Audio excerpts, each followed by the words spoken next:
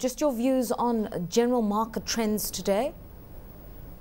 Of course, we've seen some sort of rebound from yesterday's weak numbers. And the reason is we've seen KQ again, like you've just reported, produce positive results. And again, today Nation has just announced some good growth numbers. The half-year profits are up above 1 billion Kenya shillings. So we're happy about that. So all in all, we're seeing positive numbers from both industrials and financials, in spite of the weak economic outlook that you're seeing. That you're getting, and of course that doesn't mean that they're going to be performers for the rest of the year. But it also sends out the message that things are not as bad as some we're meant to believe they are. All right, let's talk about Kenya Airways, because for the longest time it is the darling of investors in the market. They've done a lot by way of boosting passenger figures, increasing their routes, and also refurbishing and expanding on their fleet. But, you know, given how subdued the Kenyan market is, can KQ continue to perform so well? Well, I think the biggest business comes from African roots, and we expect that to be the case going forward. That's the strategic outlook. So for as long as there's not too much competition, given that the fact that the advantage of JKI, both in terms of facilities and positioning, I think they've got early movers advantage on other countries in the region, and of course they have an advantage even in terms of the infrastructure available here. So I think for the near term, KQ should be able to continue performing, because even the routes that they are opening up are some of them are maiden routes, and the plan, of course, is to make Nairobi the hub for East and Central Africa, and perhaps even Africa. So from Nairobi you could almost get to anywhere within Africa, and for as long as that is the case, KQ should be able to continue performing. All right, Barclays down today. That's as the market awaits results coming through. Now, this is one of those banks where, they are a niche player and they've been looking to go mainstream, and hence that rights issue that we saw earlier on in the year. What are you expecting? Well, for Barclays, someone could actually argue that perhaps they have been oversold, simply because the negative sentiment arises from the fact that they sold their custodial business.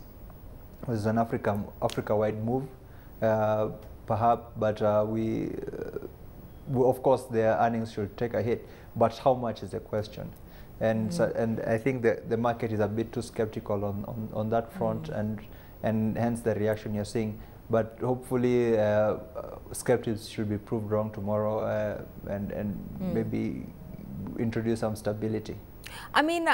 Barclays, how do they fare in relation to some of the bigger blue chip banks like the KCBs and the equities, where we've seen very sharp growth in terms of their earnings figures, in terms of growing and expanding their loan books, just managing their capital adequacies?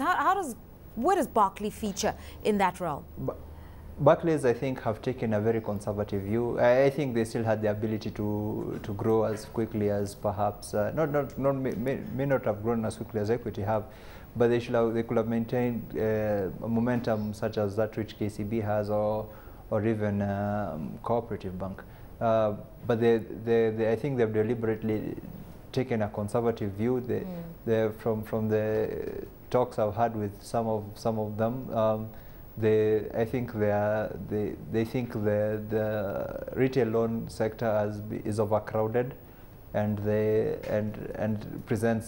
think that presents a huge risk to them. Right. So they've deliberately stayed out of that space. And if you look at their books properly, you'll see that they have been lending less and less, and to the retail sector, and perhaps more and more to government.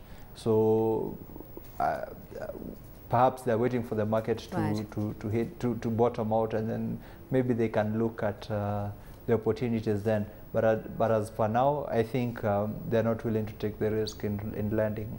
Right, talk to us about Safaricom. It's been a long time since we spoke about Safaricom, given its size on the market, trading again in the region of 370. Is this the new resistance, I think, for Safaricom? I mean, about a year ago, it was headed towards 5, and that's what we thought was a psychological position. Things have really turned for them. What really needs to happen there?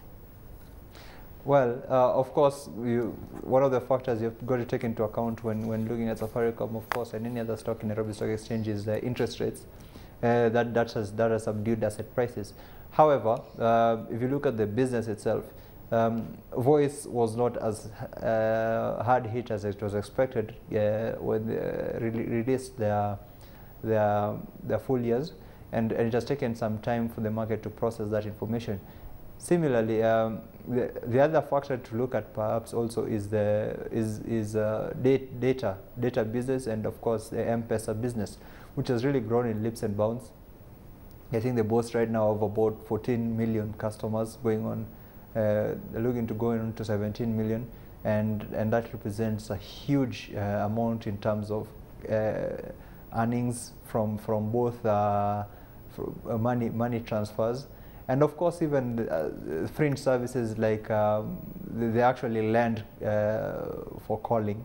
A very interesting business they have there, and I think the default rates are low as well, and the earnings are good. So it's this value-added services, the ingenuity of the products that they keep developing, things like Safaricom Business, where they can even do things like telemedicine.